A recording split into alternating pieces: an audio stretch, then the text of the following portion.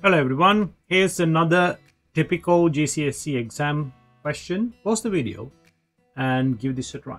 Here's the answer. Now in questions like this, if we can turn this 81 to 3 to the power of something, we can easily simplify this. So we know 81 is 3 times 3 times 3 times 3. 3 times 3 is 9, times 3 is 27, times 3 is 81.